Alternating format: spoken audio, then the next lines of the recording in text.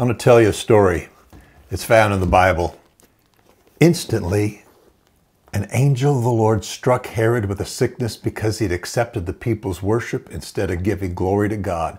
And consequently, he was consumed with worms and died. And that's in Acts chapter 12. The year was 44 AD, and Marcus Julius Agrippa, a clever politician and diplomat, had acquired the Judean kingdom from his grandfather, Herod I the Great. It was a beautiful morning in the seacoast city of Caesarea. The theater was filled to capacity, and the crowd was determined to gain favor from their Judean king.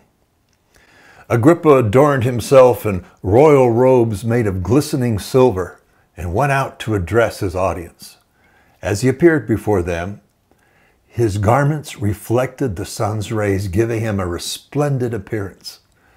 The crowd yelled out, "Agrippa's voice is that of a god, not a man." Agrippa didn't prevent them from uttering such a blasphemous statement, and immediately an angel of the Lord afflicted him with worms inside his body. Josephus wrote that the pain originated in his belly, and the excruciating pain then spread as the worms consumed him from within. And he succumbed to death 5 days later. And it's said that his demise was fitting, as he was spiritually corrupted from the inside out. So my question is, are we capable of such arrogance? Can we be guilty of committing such sins? I recall someone telling me that the worship leader of their local congregation could rival anyone in terms of talent. They proclaimed, "Our worship leader is our Elvis." Well, rock star status is coveted in various domains of the world, be it business, sports, movies, or music. The desire is to surpass others and distinguish oneself from peers. The world seeks to capture and nurture this stature. It is often said that the attitude is the key to becoming a rock star, as it shapes one's behavior. However, it is also the corrupting factor if not guided by God's rules.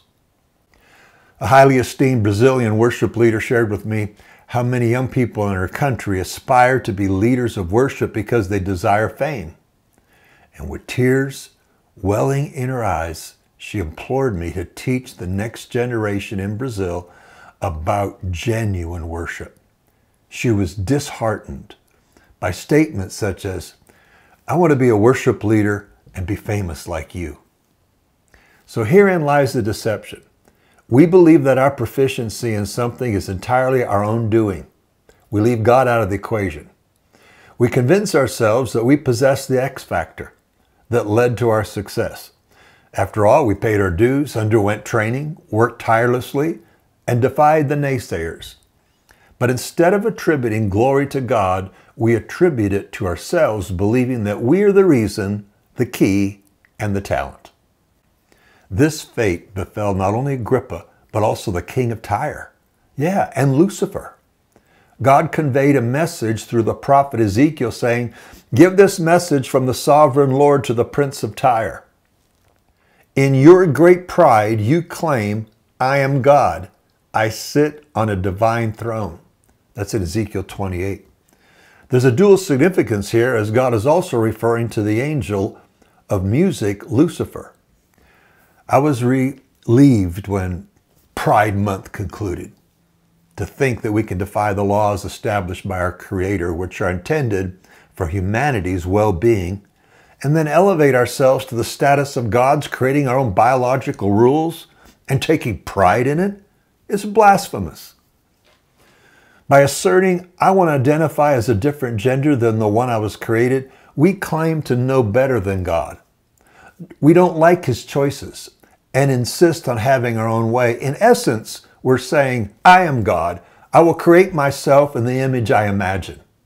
It is the same rebellious spirit that led to Lucifer's expulsion from heaven and Agrippa's death by worms. Pride and arrogance lead to rebellion against God. It's a starting point for exalting ourselves above Him. So do we esteem, value, or worship other things or ideas or even ourselves more than God? God dispatched an angel to strike down an arrogant politician because he failed to give God the glory and instead allowed himself to be worshiped. As a result, he was devoured by worms. Not halting the adoration and redirecting it to God was his transgression. Instead, he accepted the praise and let the people call him God. I encourage you to exercise utmost caution, to always give glory to God, for it is in him and by him and through him that all things function and exist perfectly. Let's remember what he said. I am the Lord, that is my name, and I will not give my glory to anyone else, nor nor share my praise with carved idols, human or digital. Isaiah 42. Well, I hope that encourages you. Let's always remember to give glory to God. Have a blessed day.